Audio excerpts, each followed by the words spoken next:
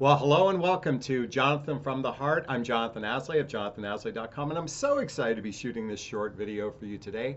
Our topic, the three subconscious reasons why men pull away, pull away. Really quickly, if the content here resonates with you, this video is similar to the 3 videos I shoot per week in my private group called Midlife Love Mastery. There's a link below to check it out. This is a private group for less than $20 a month where you can have direct access to me on a regular basis, and those 3 videos I shoot are based on the questions asked in the group. Have a Facebook page and a once a month webinar where you can talk to me on the phone directly. So check out the link below, called Midlife Love Mastery. Okay, those 3 subconscious reasons why men pull away. All right, so most men and women who are in midlife want at least one basic thing. And they want that are actively out there in the dating realm. Let me just say this. So those who are actively out in the dating realm are seeking companionship, connection, and sex. Companionship, connection, and sex. In other words, they want someone to do something with. They want someone to connect with, and they want someone to have sex with. And that's kind of the base primal need of why people are out there in the dating realm. So this differentiates from those folks in their 20s and 30s, because men and women who are in their 20s and 30s typically are driven from a biological perspective to get married, and well, not necessarily a biological perspective to get married, but to start a family. Okay, so the drive for most men, particularly in their 20s and 30s, they're seeking a wife. So they're very intentional with the dating process. But here's what happens at midlife. You most likely go through a divorce, because 75% of the people, and this is anecdotal, of those who are out in the dating realm are divorced, are seeking that companionship, connection, and sex because they don't have a destination, if you will. They don't have necessarily a drive for partnership. Especially, and the more traumatic their marriage was, the less likely they want partnership in the future. Now, that's not to say codependent personalities immediately want partnership right away, or they want that companionship, connection, and sex so right away that they fill that void very quickly, but they're not intentional always in the partnership realm. So they may get married very quickly, those codependent personalities, but doesn't mean they're ready for partnership. All right, so you tracked me so far. So you're probably wondering, what are those 3 subconscious reasons? Okay, number 1. Here, I got to put on my glasses because I wrote this down. Oh, you loved him more than he could receive. You loved him more than he could receive. In other words, you cared for him more than his capacity to care for you. Now, this is on a subconscious level. And when a man feels from a subconscious level that you love him more than he can love you back, then his natural reaction is to run away. Okay, that's what pulling away is. Pulling away is running away because they're scared. They're scared for a variety of different reasons. So one reason is he's unable to receive your love. Number 2, gotta put my glasses back on. You gave more to the relationship and he felt inadequate. Okay, very similar to number 1, but you gave more to the relationship. You were more demonstrative in your relationship. You were more effusive in the relationship. Oh, I used some big words. You may have to Google them. You gave more to the relationship and he felt inadequate. By the way, my cup says optimize life, and my t-shirt is Black Sabbath. I actually saw them in concert myself, but when I saw this, Tony Stark was wearing it in an Iron Man movie, or excuse me, in an Avengers movie. I had to get it. If you like my shirt, please post a comment, let me know. Optimize Life is a friend of mine who's a hypnotherapist, and she helps you heal what ails you. I don't know else how to say it. Okay, so he felt inadequate. Again, this is a subconscious reason why a man might pull away. Okay, these are all subconscious. In other words, these reasons why men pull away, and I'll share the third one in a moment, is because he's not in a space of loving himself. You know, we always think of maturity as people who are responsible in their life, but I'm here to encourage emotional maturity, emotional groundedness, emotional grown up. And the path to emotional maturity is self-love. It's one of the reasons why I wrote my book, What the Heck is Self-Love Anyway? See the title, Jonathon Aslay right there. Check out the link below if you'd like to get a copy of my book. I also have my Jonathon Recommends books. And holds true for women as well. When we're not loving on ourselves, we choose partners typically that aren't adequate for ourselves.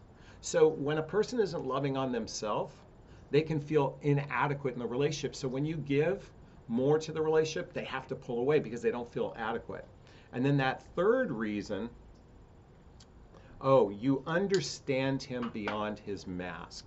You understand him beyond his mask, and he felt exposed.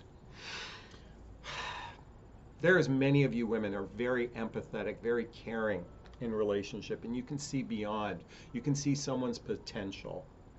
You see beyond the mask that they put on. I was in a relationship where a woman said, I see you with rose-colored glasses. What she meant is, I saw all the potential in you, but you don't see it in yourself. And she was so right. This was right after my divorce. And I know that I went through this chaotic period of going through the tunnel. I talk about the tunnel in other videos. That tunnel is that midlife crisis space.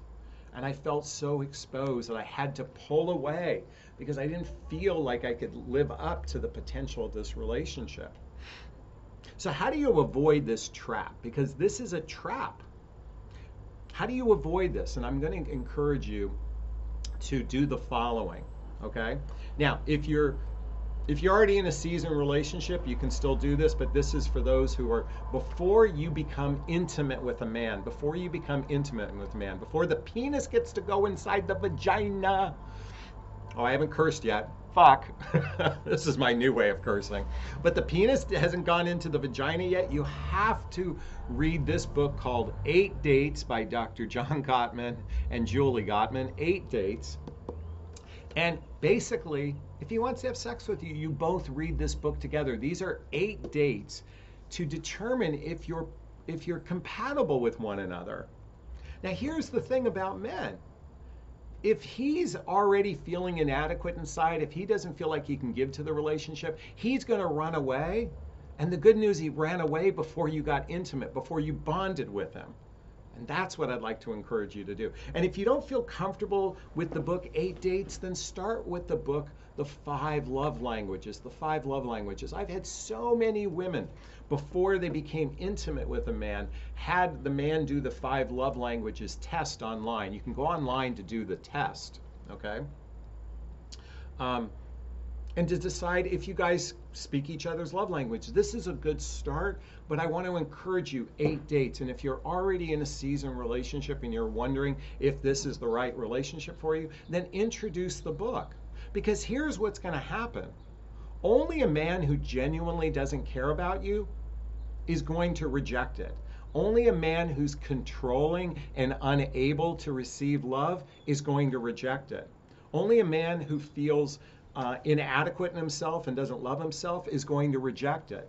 And also controlling and narcissistic people will reject it as well. Okay? So you want that to happen, because ultimately, what's the point of spending time with someone if you're not going to go the distance? Sadly, most people are in casual relationships, and I'm here to encourage a different way of doing it. I know you can follow everyone else's advice and just have a good time. It's all about having a good time. You know what? We should just have a good time and not really vet one another. Well, that's a crock of shit in my book. Vetting is an important aspect of this relationship process, of this dating process. And if you need support on that, that's my specialty. Check out the link to a free discovery call with me, because my specialty is helping teach you how to vet for emotionally available men so you can avoid this trap very quickly. If you want personalized advice, check out the link below to schedule a free discovery call with me. But not but, and I'm trying to work on not saying but in my vocabulary, and vocabulary and when you learn how to do this, you will approach the dating process in a whole different way. And the benefit of this is that you're going to attract someone more aligned to who you are and what you want. So if you need support, check out that link below. Listen, I've recommended a lot of great books. Sadly, most people are just seeking those basic needs of companionship, connection, and sex. And their capacity to go any further is limited. This is why you want to introduce this work as soon as possible, because a man who's able to step up to the process of commitment, a man who can step up and he genuinely wants to step up with you, is going to meet you where you're at. And isn't that really what you want anyway? All right, I'd like to hear your thoughts on this. Please post a comment below. Please post a question. I read all of them, or I do my best to read all of them, and I even try to respond to most of them. If you find value, again, check out the links below. And I'm going to wrap up this video as I always do. First off, giving myself a big, gigantic Jonathan Bear hug of self-love. I'm going to reach into the camera and give you a hug of love, if that's okay. I'm going to ask you to turn to someone and give them a hug of love, because hugs are a great source of love, and we can all use more love in our lives. Thanks a bunch. Bye-bye now.